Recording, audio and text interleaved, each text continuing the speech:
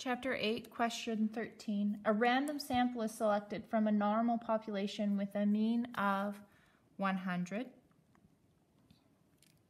and a standard deviation of 20.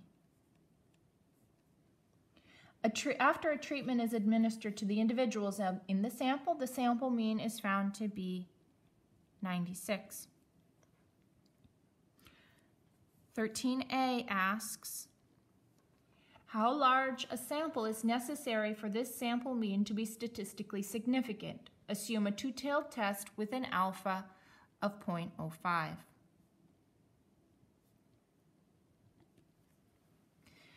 So what we need to do is work backwards to find the sample size.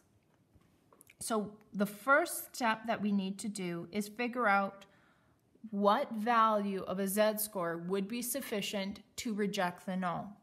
If we go to the back of the book and we look at table B1, what we find is that if we want 0.025 here and 0.025 here, these critical values are negative 1.96 and positive 1.96. So that's the minimum that we are going to be able to find. We have at a minimum, we need a score of a z-score of negative 1.96. And it's going to be negative because the difference between the mean and the population value, the mean is smaller than the population value. So we do expect a negative z-score if it's going to be significant.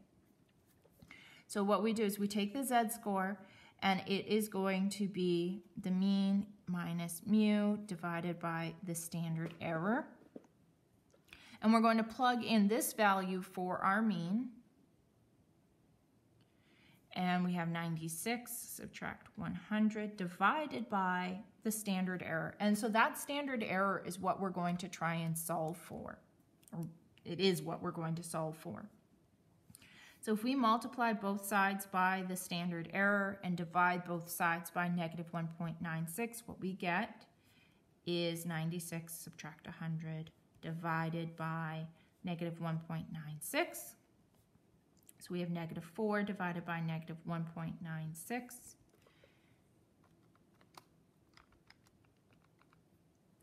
And that gives us 2.04.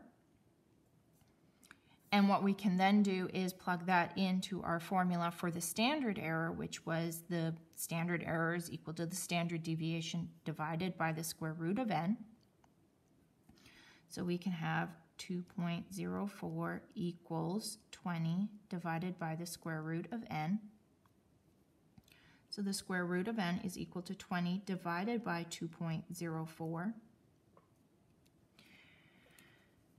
Square root of n is equal to 20 divided by 2.04.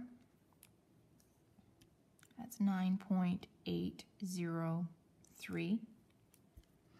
So if we square both sides, n equals 9.803 times 9.803. What we get is 96.098. That means that the minimum sample size that we need more than 96. 96 is not going to cut it. So the minimum sample